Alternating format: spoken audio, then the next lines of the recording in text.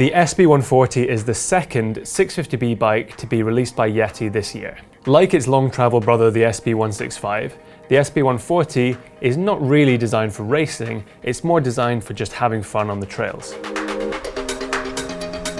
As the name suggests, it's got 140mm of travel in the back, it's got a 160mm fork, air-sprung suspension, and 2.6-inch tyres. It carries on in the same vein as other Yetis released recently, starting with the 130 and the 150 released last year, in that it's got pretty progressive geometry. It's got a 77-degree effective seat angle, a 65-degree head angle, and just over 500mm of reach in the XL, which is the bike that I tested. Like all other full suspension Yetis, it uses their Switch Infinity system. The unique thing about this design is that the main pivot slides up and then down slightly as you go through the travel. That means that you get the most anti-squat, which is kind of the force that holds you up and stops the rear suspension from squatting and bobbing into its travel when you pedal. That force peaks in the middle of the travel and then drops off towards the end. That means you get a really efficient pedaling bike in that part of the travel where you're pedaling.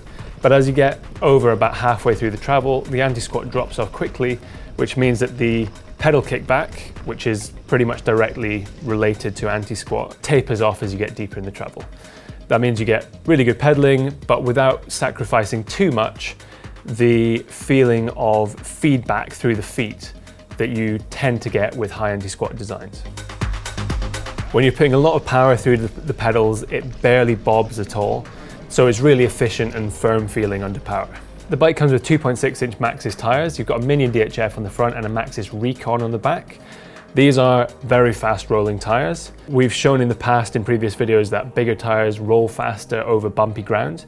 And so on rougher and rocky climbs, they do seem to carry speed really well and kind of absorb those small little bumps as you're riding along. And most importantly, that steep seat angle just puts your hips in a nice position for attacking steep and technical climbs. It's not ideal when it comes to descending though, because that rear tyre in particular is quite bouncy over rough terrain. It's also got very little in the way of tread, so the grip from the rear tyre is very minimal and you've got to rely more on the front brake to slow down. Speaking of which, this bike is spec'd with SRAM's brand new SRAM G2 Ultimate brakes, which are a bit disappointing actually. With the 180mm rotors that also come on the bike, I just thought they were a bit underpowered when you're going down long, steep descents. Also, my set had quite a long amount of lever travel, so I'd rather see something like a Code. The SRAM Code is my favorite brake. The G2 just doesn't seem anywhere near as good, in my opinion. So that was a bit disappointing. I also find that I couldn't get the bar high enough for my tastes. I'm 190 centimeters tall and I like a high bar. And also the longer you go with the reach, the taller the bar needs to be for the bike to feel in proportion. Otherwise, I find the angle between the pedals and the grips is just too low for me to feel properly in control on steep and technical terrain. Having said that, this could be remedied to some extent with a higher rise bar, and it's certainly not going to be a problem for everybody. None of the other journalists at the launch complained about the bars being too low, but for me, I just couldn't ride the bike confidently with that bar height. And that's a shame because I think they've got the geometry really spot on for a trail bike. I think 505mm of reach in the XL is a good size for someone of my height. The 77-degree seat angle for a bike of this travel I think is perfect. The bottom bracket height is nice and low, and they've got the suspension balance really nice with the 36 up front at 160mm and the DPX2 at the rear at 140mm. That may sound imbalanced, but actually once you take into account the fact that that 160mm of travel is not in the vertical plane, the actual vertical travel front and rear is pretty similar.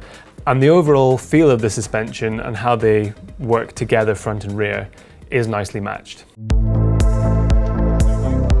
I did manage to use full travel on the rear pretty easily, so it's not the most progressive setup, but you can always make it more progressive with a bigger volume spacer if you needed to. And despite me using full travel, the suspension always felt supportive and stable when I needed it to be, particularly under power, but also when pushing into corners and things.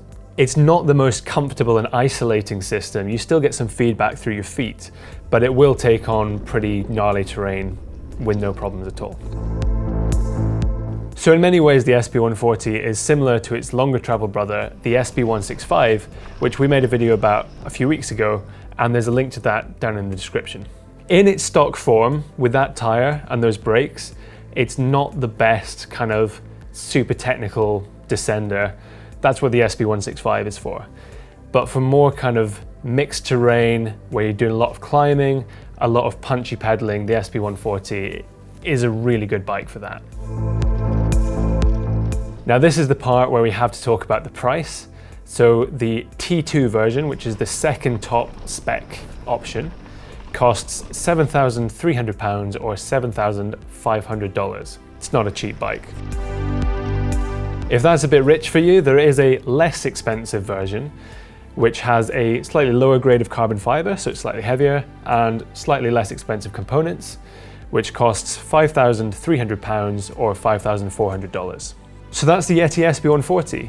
Let us know in the comments what you think of the bike, and which would you have out of the SB140 and the SB165. Let us know, and don't forget to like, subscribe, and click the little bell if you want to be notified about these videos.